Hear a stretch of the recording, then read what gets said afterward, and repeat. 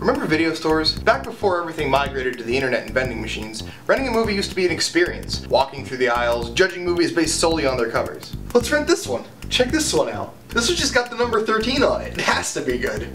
As a kid, I got most of my Super Nintendo games from local video stores that were closing down. One of which was the Super Aquatic games. The Super Aquatic games was released in 1992. This was around the time where every game developer had a mascot character that was trying to be the next Mario.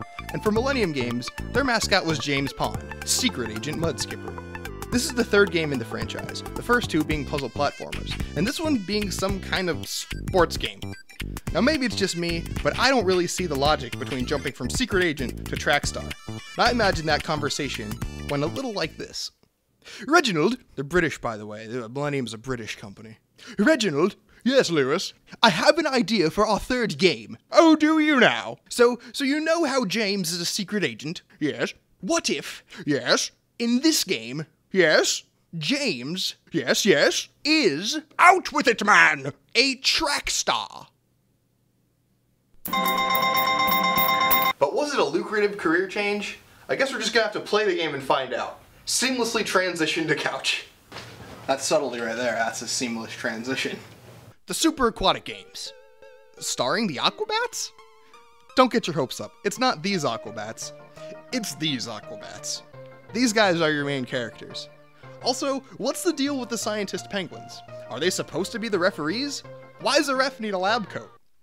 Alright, let's get this show on the road. It's time to compete in the Super Aquatic Games! First event, 100 meter splash. 100 meter splash, 100 meter dash. I'm probably gonna have to run. How do I move?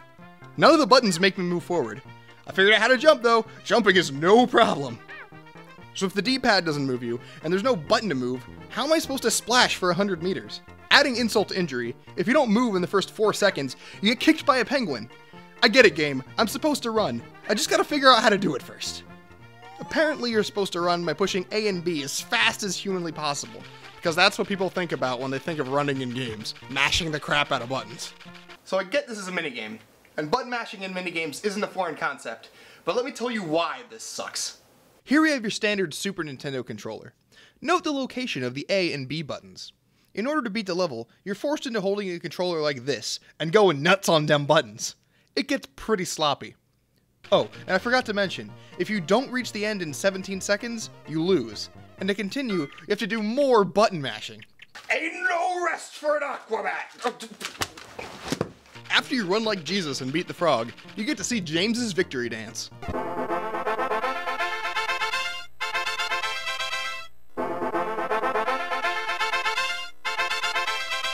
Next up, kipper watching. You're a seal, and you have to protect your seal buddies from beach balls so they can nap in peace. Just one question. Who would purposely throw things at seals? Seals are either terrifyingly aggressive or adorable, and the adorable ones are still pretty aggressive. I mean, I can't think of anyone who would be like, hey, look at all those sleeping seals! Let's throw stuff at them! What's funny is they don't even really seem to care. If one gets hit, he'll just wake up, see me frantically trying to deflect beach balls, and go back to sleep. He'll be like, huh? Beach balls? The third event is just called Bouncy Castle, and it really fits the aquatic theming of the game, let me tell you about it. You're in a room with these two orange spotted couch things. Are those eyes? Are these things alive and they're just sitting there watching me jump on them? The point of this game is to jump on those things, get mad air, and do tricks. Pro tip for all you aspiring Aquabats out there, you can jump from the couch to the sidewall springboards and trick through the ceiling to get more points, because everyone knows if you do a flip, you can phase through solid objects. Feeding time! This game is pretty similar to kipper watching, only instead of protecting seals from beach balls, you're saving fish from getting caught, battered, and served for $4.99 at Long John Silver's. Just dump the candy down their gullet and they're off to live another day. If you don't make it the whole 3 minutes, you'll still pass the event, but this starfish is gonna really question how you got here in the first place.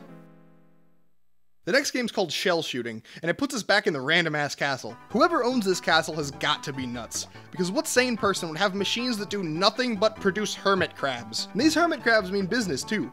They have got places to be. Hey, out of the way! Move it, Buster! Get out of here! This may be the most convoluted event in the game.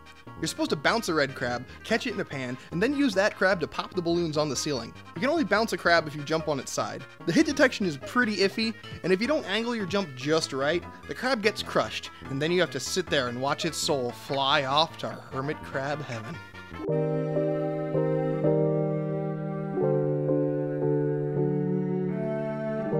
Tour de Grace. This game looks familiar.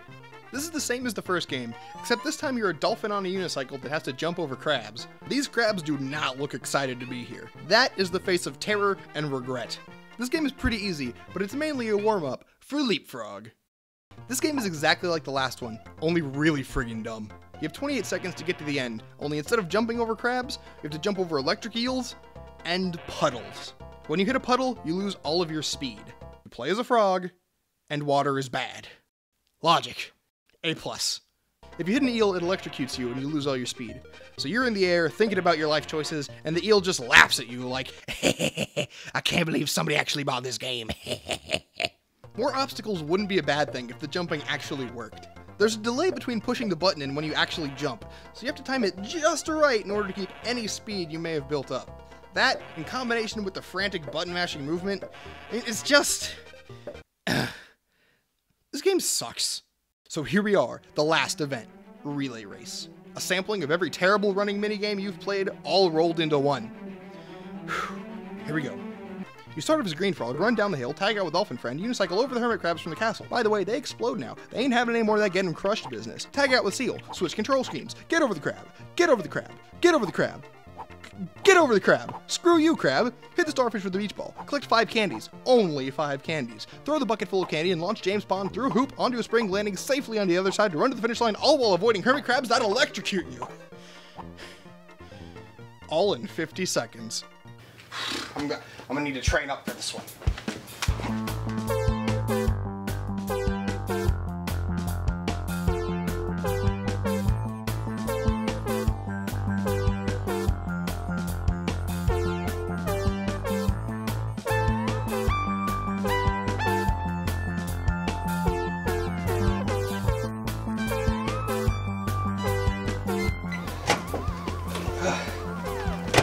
I did it, Coach. I made him. Do it again!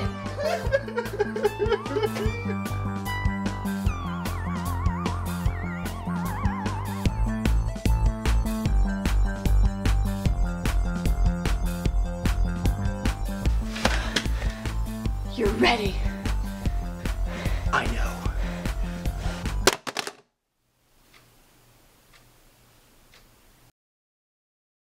Thanks for watching. If you liked what you saw and want to see more videos, go ahead and click that subscribe button. Social media information is in the description if you want to stay connected with the channel or with me. I also play Dungeons & Dragons with my buddy Chad Lannis, and you can check out some of the highlights by clicking on that box over there. Go ahead, give it a click. See what all the hubbub's about.